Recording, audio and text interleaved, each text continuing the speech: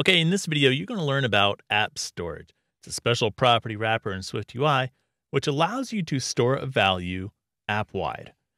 If you're familiar with user defaults, it's basically using user defaults for iOS. If you're not familiar with user defaults, don't worry about it. I'm just going to strictly stick with AppStorage as a SwiftUI topic. Now, I have this little app here to demonstrate to you how AppStorage works. Once you create an AppStorage property, you can then access that value from anywhere else in the app.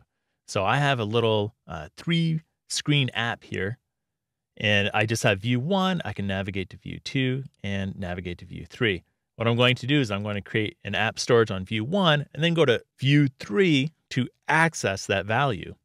So let's start by actually creating our AppStorage property here.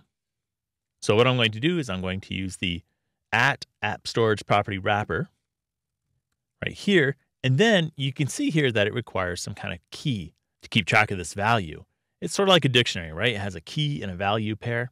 So we need to define a key for this. So I'm creating a key called person, and that's what this value is, person. And then we want to create a variable to represent that so we can access the value like that. Okay, you're going to get an error if you leave it like this. First of all, it needs to know what type you're storing in AppStorage. Storage can be any value type. That means it can be a string, an int, a double, basically anything that's not a class, right? So what I'm going to do is I'm going to default this to my name, Mark. Okay, that's fine. We can resume this, and we're not really going to see any change here. We're not displaying this value. So let's go down into our view and actually display which value we have selected here. Okay, and then if I want to access that value, what I'm going to do is I'm just going to access that person variable. Okay, so as you can see from the preview over here, it's showing Mark. And that's what I have it defaulted to. Now, what happens if we want to access this value on a different screen? Well, you might think you can just maybe copy it like this. And we'll go down to view 3 here. Let me just collapse view 2. We're not really going to use that. Go down to view 3, and we're like, oh, maybe we can just access the variable like this. You know, we have the key. What else do we need? Well, you can see it's still giving us an error, right? And it needs to know what type it is again. So what we can do is we just need to give it some kind of type. So we can maybe try to give it a string like this. And will that work? No, it won't. It still needs a value. And specifically what it's looking for here, it needs to know the type.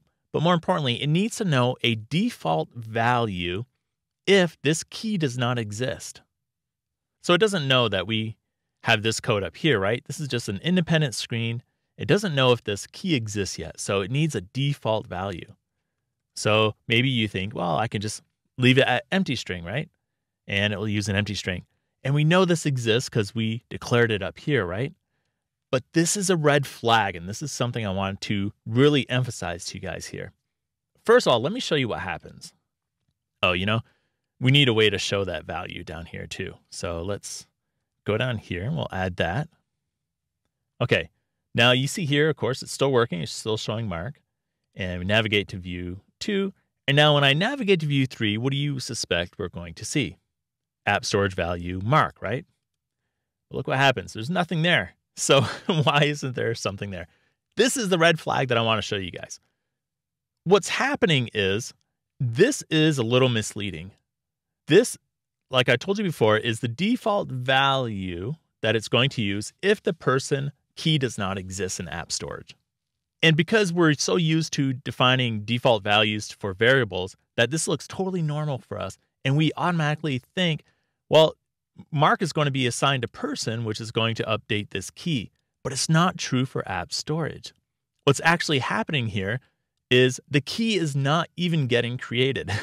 So when it accesses person down here, it's accessing this variable, and this key does not even exist. It doesn't even have this value.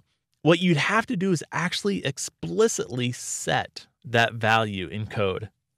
You have to explicitly set person in code, which will then create the key and assign the value to that key. So here's what we need to do. Let's create a button to do this. We'll say set AppStorage like that. We'll add some code for this button, and we're basically going to say person equals, and it's a string, it has to be a string, and we'll use the name Scott.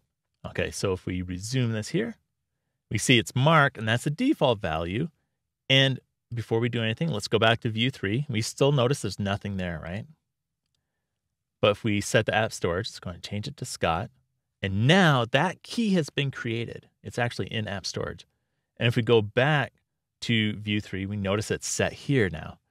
Now remember, this declaration right here, this is still the default value. So I can have another name in there too, right? I can have Chris, but it's not going to use that. Because these values right here, where it says equals Mark and equals Chris, are only used if the key does not exist. So we go to view 3, and it's still Scott. It's not using Mark, it's not using Chris, because that key exists. By the way, I just want to take a minute to let you guys know that I do have some resources on my website. So if you're interested in SwiftUI or you're getting started with SwiftUI, I have reference materials that go along great with any course that you do out there on the web. There's plenty of great courses out there that you can do. And if you want a reference that you can go back to after you're done doing these courses, then I have a few books that you can choose from that cover SwiftUI views, animations, and SwiftUI data. Okay, let's go back to talking about app storage. So I think this is very important for you guys to know this because it is misleading. And it's a little bit different because we're so used to declaring variables with default values that we think automatically, oh, this variable is going to equal Mark, and that means it's going to create a key and it's going to assign it this value as well. That's not what happens with app storage. Now, if this declaration seems a little bit too confusing for you and misleading, which it can be, then I'd like to suggest a different initializer for app storage, something that will do the exact same thing. So let me show you that declaration, app storage. And then what you're looking for is one that has wrapped value, this one right here. And as you can see, the keys are all strings, string, string, string for the keys, but the wrapped value has different types. And these are the allowed types for app storage. So we want this one right here, where we're going to have a wrapped value for string. Okay, now that wrapped value, that is the default value. So again, we can use a default value here. We can set it to Mark if we want, and the key will be the same. We'll set it to person. Okay, now we still need to create a variable for this. So we can say var person, like that. And let me just comment out this one up here. Okay, and that should work fine. Let's resume this. All right, and again, it's still using Scott, right? Because this wrapped value right here, this parameter, that is the default value if the key does not exist. Now, I think it'd be even more clear if maybe instead of wrapped value, it said default value if key does not exist. It's kind of a long label name, right? But it's very explicit. It's telling you exactly what's going to happen. But for now, we just have wrapped value. So just know that wrapped value is the default value if the key doesn't exist. But it still will not set or create that key unless you do some kind of code like this where you actually set it. This is where the key is actually getting created down here. Okay, so that's how app storage works. And that is how you access these keys in your app storage later on in your app. You can declare it this way if you want, or you can declare it the way we have it up here. To me, I think if you use this initializer, it'll help avoid confusion, as opposed to this declaration up here, which kind of makes it look like the key is getting set with this part right here where you say equals some value. And that is it for app storage.